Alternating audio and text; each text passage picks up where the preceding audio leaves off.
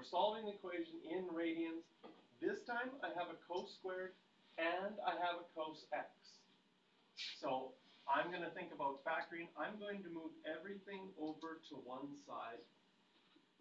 So I move the negative 3 cos squared x to the left. I'm going to move the 1 also to the left-hand side to make one side equal to 0. And then we can solve a quadratic equation either by factoring or with the quadratic formula. Unfortunately, if you try,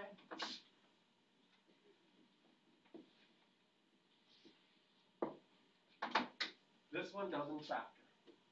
So we go to our formula sheet, and on our formula sheet it says, do it in blue here, for ax squared plus bx plus c equals 0, x is equal to negative b plus or minus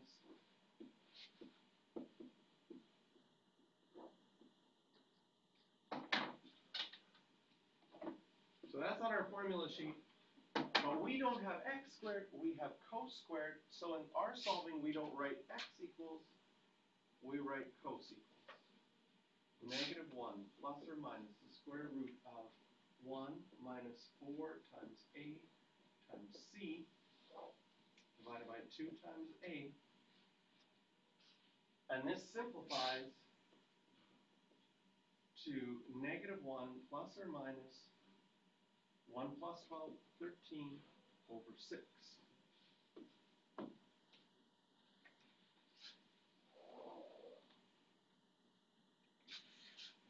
With that plus or minus,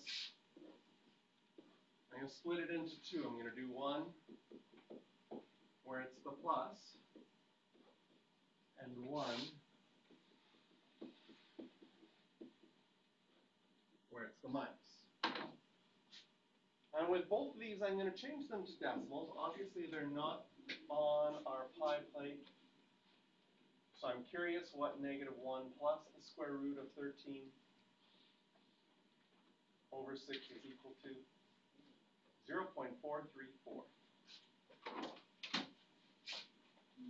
And the reason it's nice to change it to a decimal here is now I can see that it's positive. So I'm going to want to find a reference angle.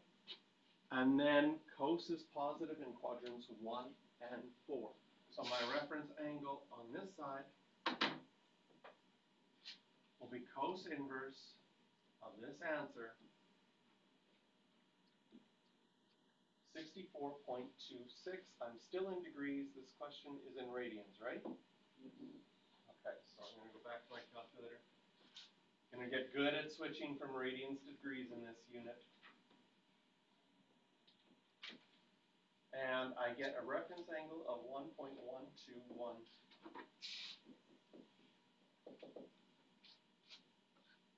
So, what do they want us to round to? Nearest hundredth. So in quadrant 1, it'll be 1.12. And then I also need an answer in quadrant 4, so I go 2 pi minus my answer, 5.16.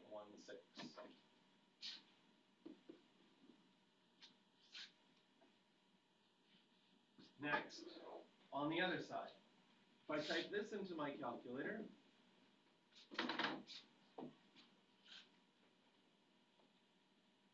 negative 1 minus the square root of 13 divided by 6. This time it's negative, so cos of x is negative 0.76. And so when I find my reference angle, I have to do cos inverse of the positive value. So what I do in this situation, because if I take this answer from the previous one, it's negative, I can multiply it by negative 1 to make it positive. So my reference angle is 6.95.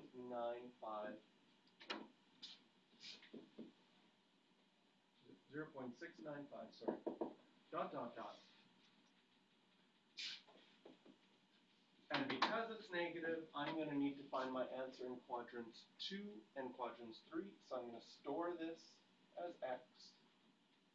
My answer in quadrant 2 will be pi minus my reference angle, 2.45.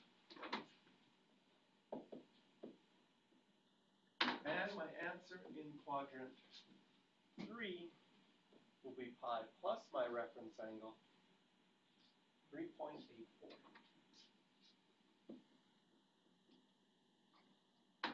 So I just solved between 0 and 2 pi. Oh, this is like, why do they do this to me? Do you see what the domain is? The domain they're looking for is negative pi to pi. So we're going to make some notes here.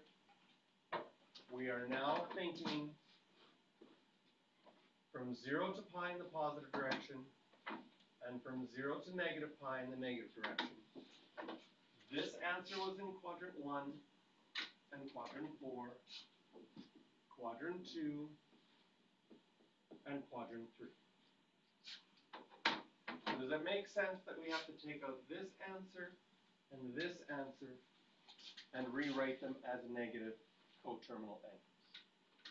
In quadrant 4, with a reference angle of 1.12, this will become negative 1.12. And in quadrant 3, with a reference angle of 0.695, does quadrant 3 in the negative direction, do you realize that that's the same as quadrant 2, because you go 2 quadrants in the negative direction? So my answer here is going to be negative 2.45. So we did our question, got our answers normally between 0 and 2 pi, checked our domain, and had to do some changes. Although I like those answers,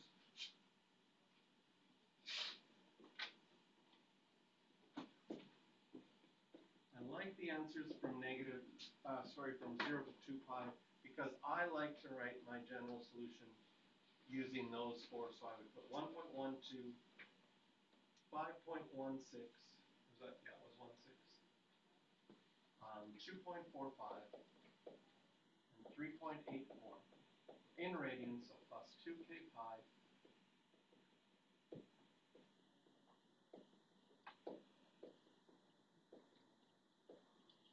Where k